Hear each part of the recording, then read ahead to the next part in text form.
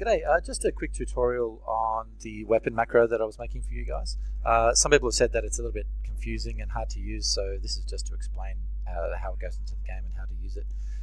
Okay, so let's just pretend for a moment that I've just copied the text of a Gauss rifle macro from the forum, and I'm going to bring it into the game. So I click on my character sheet, and if you go up the top, so here's your default character sheet, over in attributes and abilities, and I'll click on the add button, and the add button will add another macro to the bottom of this list.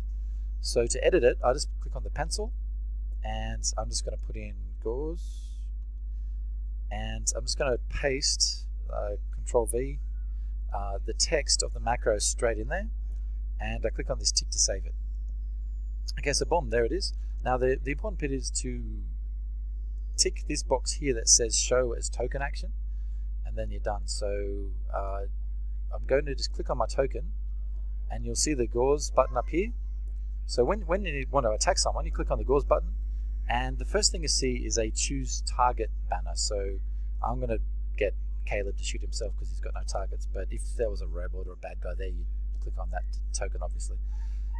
This macro gives you an option of firing a burst or a single shot, so I'm just going to fire a burst. Rounds aiming, I'm just going to spend one minor action aiming, and target behind cover, I'm going to say no, but you've got a bunch of options there.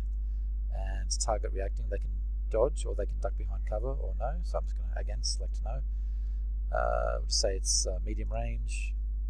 Other modifiers, now here you can put in anything, so I'm just going to put in a -2 from back in the days when Caleb had a -2 penalty from his battle dress or lack of battle dress skill.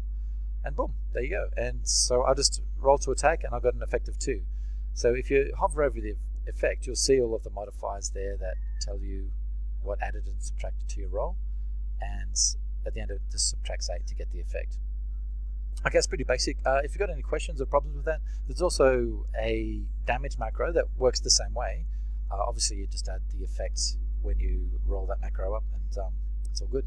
Got any questions or problems with it, don't hesitate to let me know. Okay, ta.